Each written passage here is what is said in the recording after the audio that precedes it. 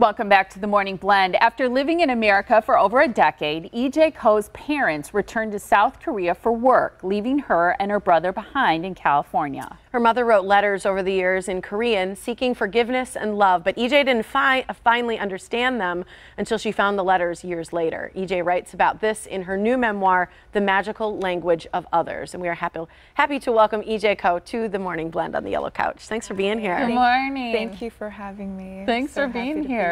Yeah, this is, I think, an incredible story. Before we get into the letters, talk just a little bit about when your parents left. You were 15.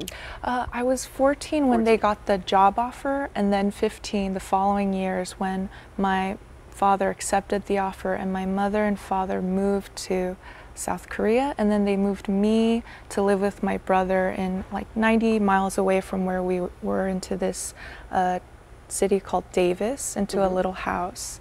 And initially it began, my father's contract was a separation of 2 years, and it became 3 and then 5 and 7 and 9 before I moved back in with them and we reunited in Seattle, Washington. Wow. So how old was your brother at the time that your parents left? He was 19. Okay, was so 19. did he essentially raise you? Yes, yes. So when I moved to Davis to live with my brother, he became, we were both quite young, but essentially he was my only guardian, and so we made do with our lives there. And did you graduate from high school? Yes, I'm so happy to say I graduated from high school and went to college. And did your parents financially support the two of you, and did they stay in touch? Yes, the move and the job was for a greater financial stability and means.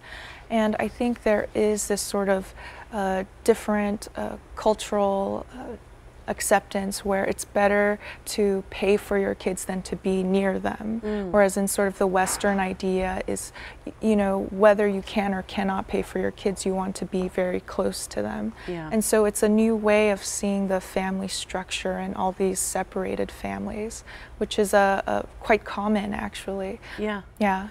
Well, I wonder, because if that's part of the culture that you grew up in, but yet you're living in a Western society, how you felt as a 15-year-old with her parents leaving and feeling abandoned at that age. Exactly. I think that is, you touched on the very essence of the sort of pain and trauma from that experience, is that I was born and raised in the States, and so I have different expectations of what a family is and what parents can do for you. And so I'm also going to this school that my brother takes me to every morning, and there's parent-teacher conferences and parents picking up their children. There's Christmas, there's Thanksgiving, and especially in a town that's smaller, there's so much emphasis on family and communal activities, even with your neighbors. So that sort of thing was could be heartbreaking. Absolutely. Was your brother working? My brother was going to school, so he was a college student and he was working and trying to manage his other responsibilities while taking care of me. And I was avoiding my responsibilities, so I wasn't going to school. I was a very bad teenager in many ways, and I had developed an eating disorder, and I would attempt my life regularly. But amidst all of that, my mother would write me letters every single week, and I couldn't understand those letters as well, but it so happened that many years later I became a poet and a translator. And so I took those letters, I found them later in a shoebox when I reunited with my parents, and I had found 49 of them. And I asked my mentor, Dami Che, she's also a poet and translator, what I should do. And she told me this incredible piece of information. It's that in Buddhist tradition, 49 is the number of days that your soul wanders the earth looking for answers before the afterlife. And it means this is your work, this is the thing that you must do. And that's how the book came about. I just think that is such a cool story and significance to that number. You were reunited then with your family? Yes. How did that go, and how did you find forgiveness? Right. Or did you find forgiveness? Yes. I think for forgiveness is a very wonderful thing that I found through poetry. I mean, it was through poetry and sort of my poetry teachers that surrounded me in college, and they sort of believed in me and said, you have these things to say. when I was writing poems about my mother, they showed me the importance of magnanimity or forgiveness, in a sense that if I can't forgive my mother, then when I write a poem about her, the poem needs to forgive me for not forgiving her.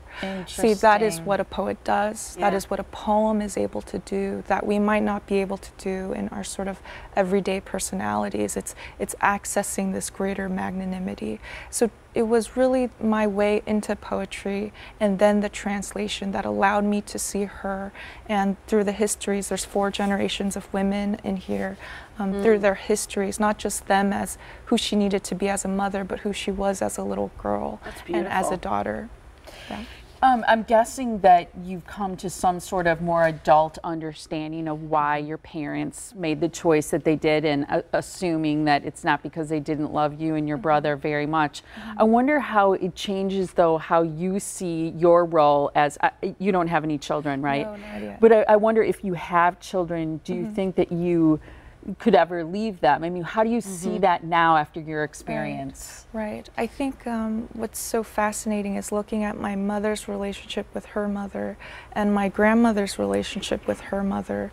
There's a history of separation and trauma, whether it's my mother, both her parents passed away very early, and so that separation seemed more untenable in a way. And so it's interesting because you see the history of trauma and the response and reaction as you go into motherhood. So we understand that that trauma is handed down. It's sort of taught into the next generation. And so currently I'm a researcher on trauma and on Korean history, and what I sort of seek to do is understand the ways, and instead of halting the trauma completely, the ways we can reverse it and reverse the damage that preceded us by moving forward and sort of having this awareness of not handing that trauma on, and that begins with resolving it in myself. I love that. So beautiful. That was good. Yeah, you've got a book signing tonight. It's at 7 o'clock. People can meet you, get a copy of your book, which is, again, The Magical Language of Others, a memoir. Boswell Book Company tonight. Her website is thisisejkoh.com for more. Thanks so much for joining us. So Wonderful. much. Just stay put for a minute. That was awesome. Thank you.